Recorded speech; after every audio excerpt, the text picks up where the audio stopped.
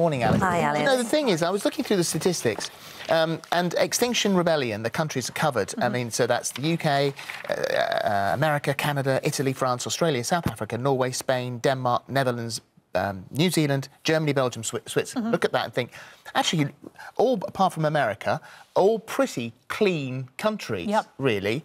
The biggest countries, the top 5 polluters, India, China, Russia, Japan and America.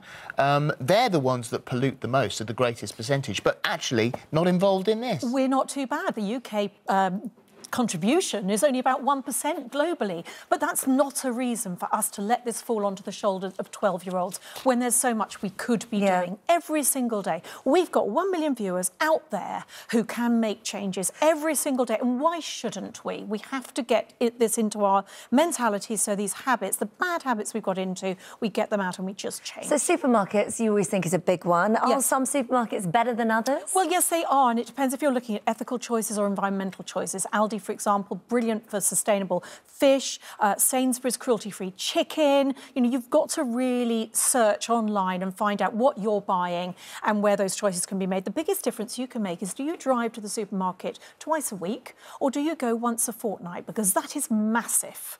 If you're driving to the supermarket, go once a week, don't go twice a week. Go once a fortnight, don't go once every week. That drive to the supermarket is very significant. When you get in the supermarket, round the outside aisles, that's where the whole foods are. That's where the less production costs and the cost to the environment has gone into it. So look for those whole, less distance, ethically sourced foods.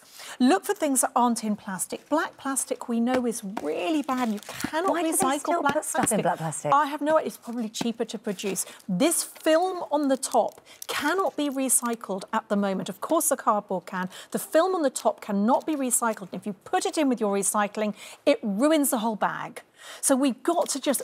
Selling that is a complete difficulty. You look at it. You look at it and think there must be a fortune to be made for a company that can come up with a way to package that stuff without it causing the nightmare that black, which can't be recycled, is going to cause, and this film on the top, which also can't be recycled. Somebody should be able to invent something. Wouldn't it, if somebody could? So what we're starting to do with Satsumas, it's a cardboard container. You can't do that with curry. No, you can't. You could try, though. But a lot of supermarkets are now introducing the refillable, bring your own containers. So search out those supermarkets if you can make choices.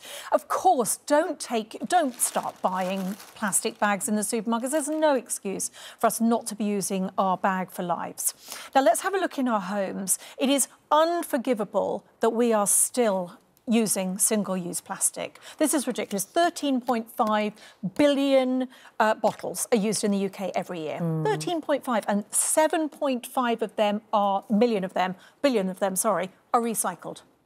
The rest not, just thrown away. That is ridiculous. It takes 450 years for this to break down into small pieces, and it'll never, ever go. So using this is completely unforgivable. There are so many of this type of bottle around. This is a Chili's one from Skinny Dip, about £15.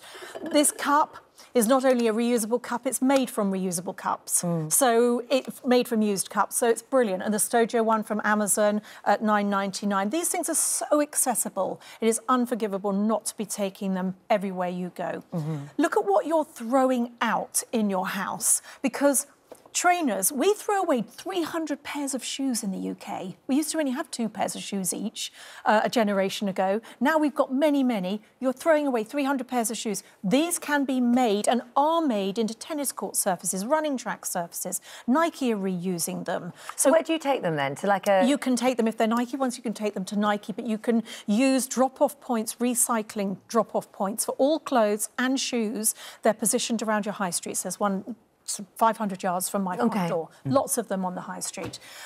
Look at what you're buying. There are sustainable, ethically good brands out there. These Veja trainers, I'm not trendy enough to know how to pronounce it properly, we saw them on Meghan Markle's feet. So uncultivated rubber trees, not in plantations, and, you know, a good brand. These are expensive, they're over £100 each, but there's lots of other, like People Tree brands, which are really good, ethical brands. You can make those choices.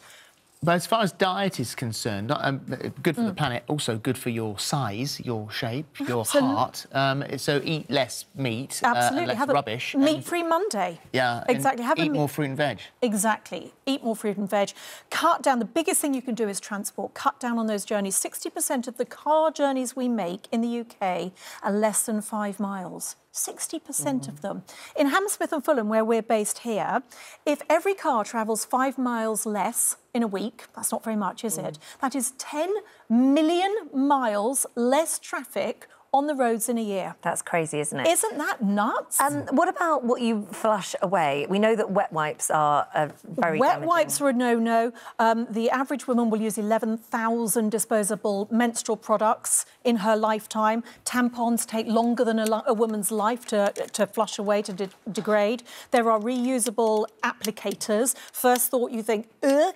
It's really, once you get your head around it, it's absolutely fine to keep in your handbag and it will save an awful lot. And here's a challenge. We've got 1 million viewers out there.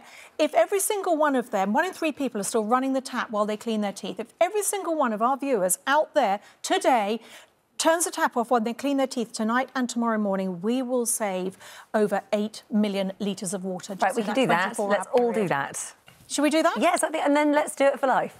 Definitely. I do it anyway. It's unnecessary, isn't it? Yeah, Completely. absolutely. Thank you very much. Lots more. But Thank you.